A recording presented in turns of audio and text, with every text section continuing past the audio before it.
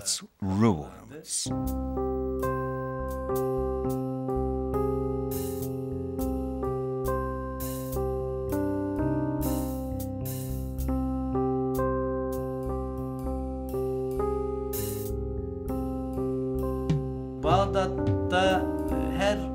In Baghdad, there's a good possibility that a bomb will go off at any given time.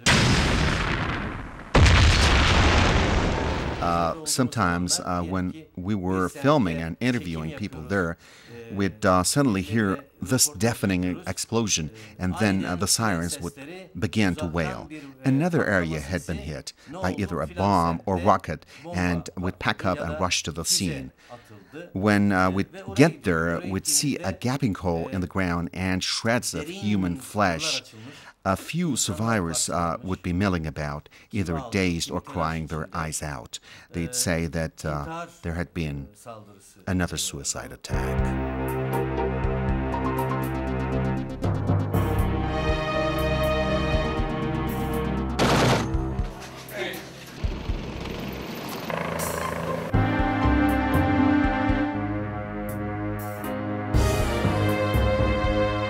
Security was tight on the road to Karbala.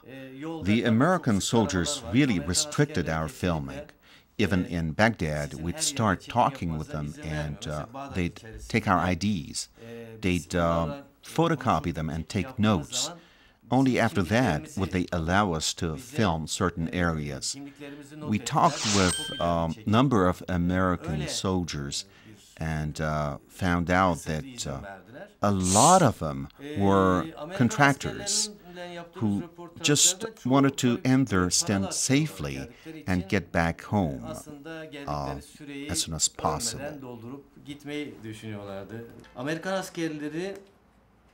At the places where the Americans had set up checkpoints, a group of kids would usually gather and joke around with them.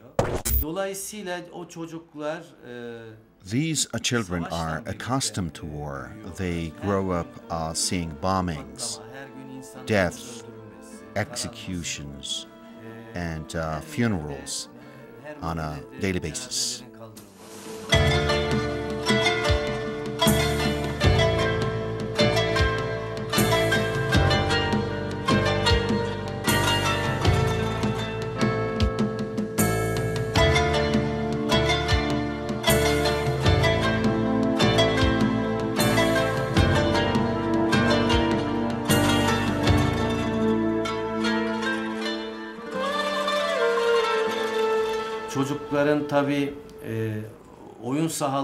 Even their playgrounds are filled with soldiers. As you can see in this picture, by yourself, see it, there are American soldiers in front of their houses. Here, look at it. The children and the American soldier there.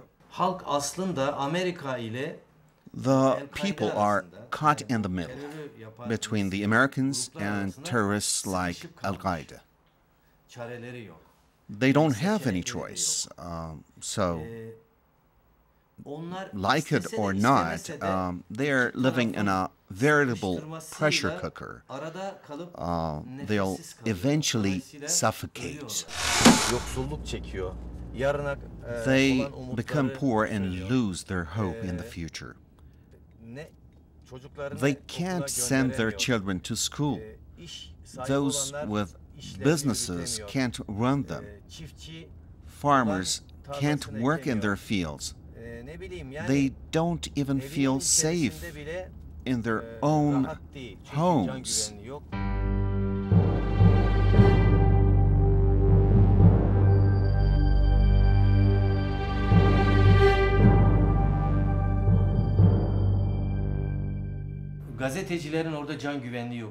Even journalists aren't safe there. They are frequently shot at. Both sides consider them fair game. I mean those who launch terrorist operations on mosques and the occupiers as well.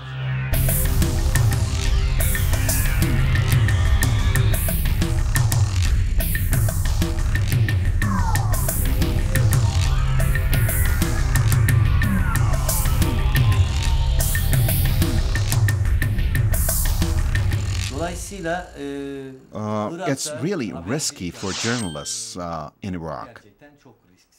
A journalist can lose his or her life at any given moment.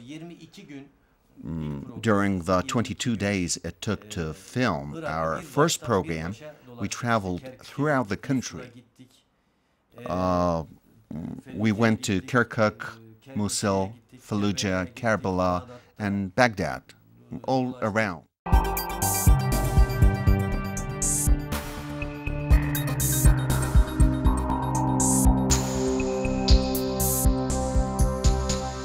During the 90s, a lot of journalists died while they were covering conflicts throughout the world. If we compare those figures with the ones taken from the 80s, during the Iran-Iraq War, for example, which lasted for 8.5 years, the figures in the 90s were really high. Back in the 80s, the number of journalists killed was really not much of an issue. At least I don't remember anyone making an issue of it. 4 yıl içerisinde The number of journalists who've lost their lives in the past 4 years is staggering. It is said to be around 190. Even the Vietnam War wasn't as dangerous for journalists. So why have the numbers risen so sharply? Well, really, why?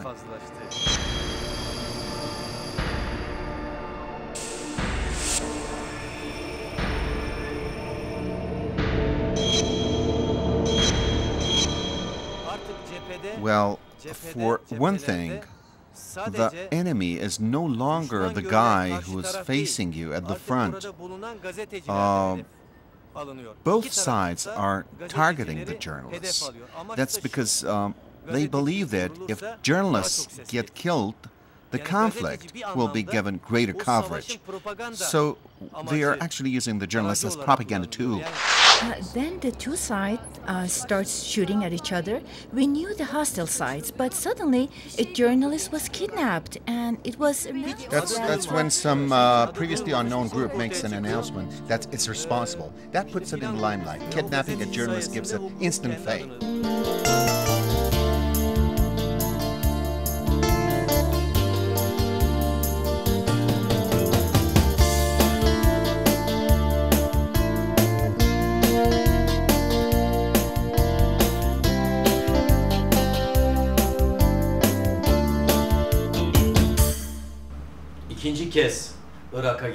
When I went to Iraq for the second time, for our second program, I quickly saw that things had gotten a lot worse.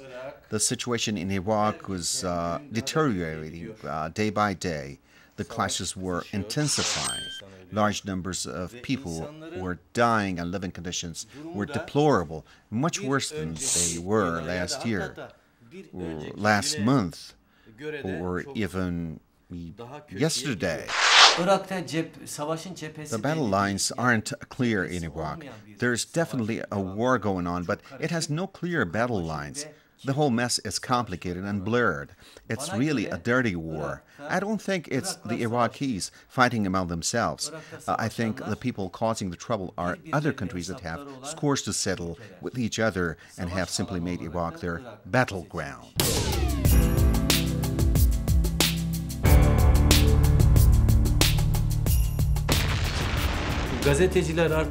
Journalists are wearing flak jackets these days because the areas they have to go in, which the incidents occur, are really dangerous.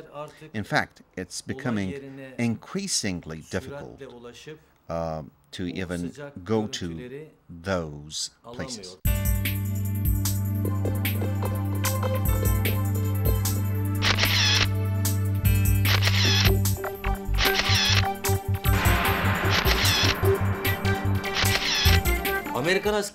American soldiers won't let the journalists in to film those sites like they used to.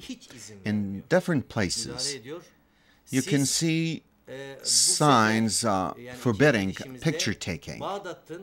In fact, in those areas, you can risk being shot by just lifting your camera. If an American soldier tells you not to film, then you'd better not unless you want to risk getting shot.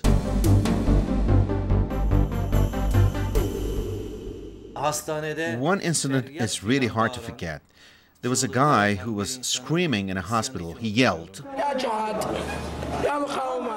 He wanted to know how it could be possible for one Muslim to shoot another in this holy place.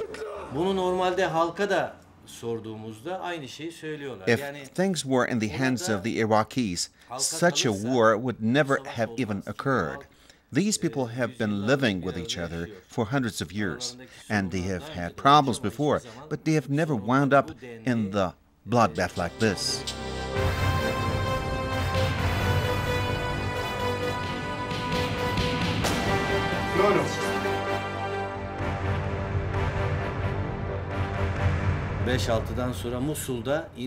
It was hard to find anybody, any being, on the streets in Mosul after 5 or 6 o'clock p.m. It seemed like a deserted city because it was Mosul. One night, we went out for dinner at a riverside restaurant in Mosul. As it turned out, once we got there, we were forced to spend the night there in the boondocks. So first we checked into a nearby hotel, and then went to the restaurant and ordered our food. Less than 5 minutes later, an Iraqi came and started talking to our driver. He said that he was a reporter as well, and told us that we should leave because it was dangerous. We refused to take him seriously. So he came back in another 5 minutes and told us that he really knew what he was talking about.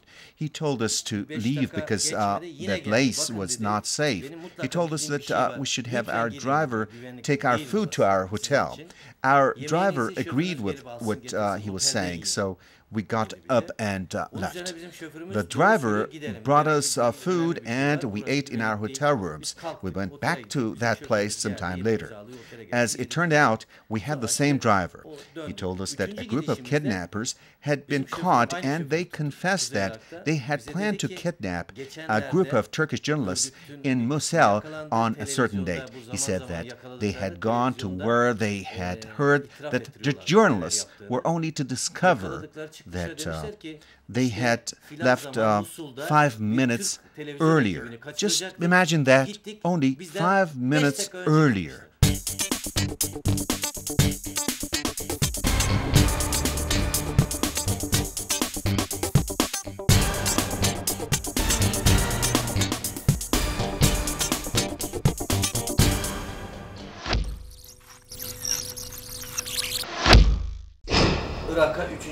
On our third visit to Iraq, for our third program, the situation had notably deteriorated.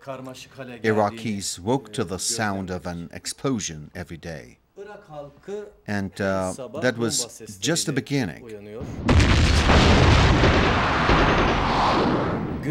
Each day, there were numbers of bombings.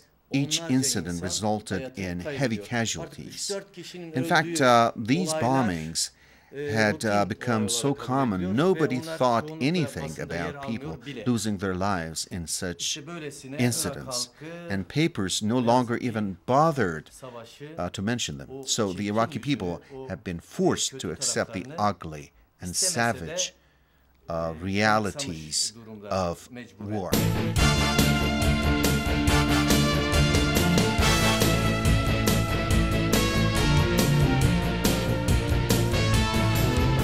On our first night in Baghdad, the streets were deserted by 5 or 6 p.m.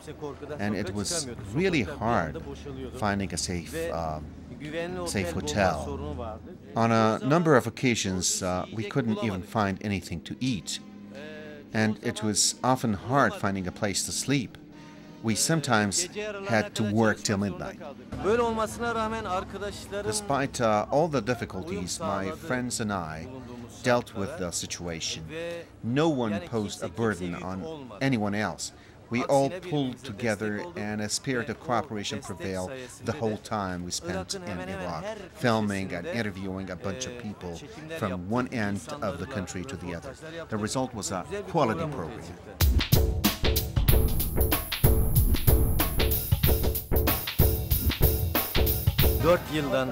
Something has happened nearly every day for years now. In fact, when a day passes without some type of catastrophe occurring, people are really surprised. They all wonder why nothing happened that day. They all naturally wonder if it isn't the calm before the storm. I mean, assume for a moment that there has just been a bombing. The dead are scattered all over the place and some cars are on fire. The police arrive on the scene and cordon off the area. The fires are put out and the dead are removed. The rubble is cleared and carted away. People stand by watching. As soon as the place has been cleaned up and is reopened, you can once again hear street peddlers playing and selling CDs of resistance songs.